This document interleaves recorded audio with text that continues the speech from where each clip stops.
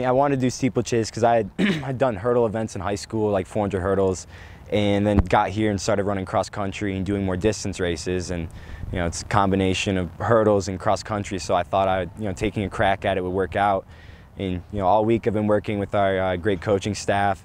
Been running me through everything I need to know for the event. And I think the most important thing is they believe that I could do well, because that's really that gave me the best mindset possible going into the race. Because if my coaches believed I could do well, why can't I do well? And then throughout the race, I just kept telling myself who wants it the most, and just kept pushing and ended up with a pretty good time. Yeah, I mean, Little 3, I think it's one of the coolest things we do as a track team. Taking two of the teams that we're very competitive with in our conference and just only running against them is a lot of fun, and it's got such a great history to it that makes it much more meaningful and competitive, I think, to everyone that's in it.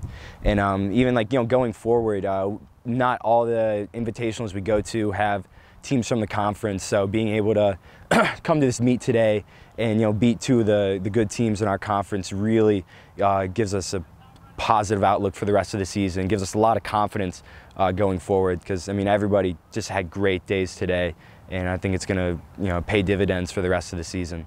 Just everybody wants the best for the other guy on the team, so we're going to go to practice every day and push each other as hard as we can, so that each person can really reach their potential. And then when we get in the races, it's just everybody just does what they have to do. And if somebody beats me in that race, but they have a great race, I'm happy for them. I beat someone else and I have a good race, I'm happy, and they're usually pretty positive for me as well. And I think it's a really nice thing to have on a team. Just a lot of guys with talent who are who can just work with each other day in, day out. It's just a really good atmosphere to have. I think a lot of our key strengths moving forward, we got a lot of great jumpers, especially freshman jumpers like Corey, our high jumper, and Fred, one of our triple jumpers, are just outstanding kids in their first year doing it. I mean, I think we have a lot of depth in sprints and distance, and as the season goes on and they really get into their groove, I think we're just going to be successful in every area we can really put our minds to on the track. So. Yeah, it's hard to pinpoint one area, I think, where we'll have a strength, and I think just general strength of the team is going to be our best bet going forward. I think the win today on the men's side is definitely a motivating factor for us. We've been trying to build off of positivity. Coach Schenk really reinforces a positive mindset as crucial to performing to one's best. And I think this is just something that's going to set the ball rolling for the rest of the season. We had a strong showing at Elizabethtown the week before. Today we had better conditions, a home competition.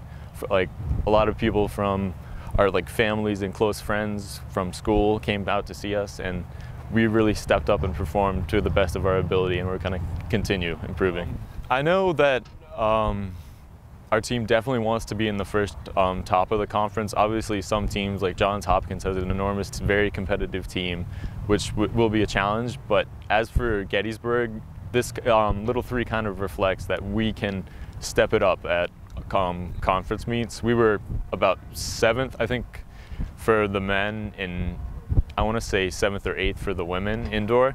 And today, Dickinson, who displaced us by a couple spots at indoor conferences, was actually behind us. So I think that really bodes well for how we're going to perform at conferences and how we're going to perform the rest of the season. For me, what makes Gettysburg track and field the most special is definitely the people. I've had so many excellent coaches, so many teammates, that it's been an honor to compete alongside. I've loved my relay teammates today with the 4x4. It was excellent, probably my favorite event. Working alongside Coach Scott, working on my form. I remember last season I spent day after day, we're just working on my arms to get them just right, and that really just helped my overall racing so much. Coach Schenk's always been there, really supportive. Coach Hartzler has done excellent stuff with a weight program, and all the other coaches too. I've had positive experiences with coaches who even aren't even in my event group, but the throwing coaches are always warm, open, and just the coaching staff's kind in general, and the team bonding community is really, I think, key to our success, is how close-knit of a team we are and how well we support one another, both at the meets and in between meets when we're training to do the best we possibly can.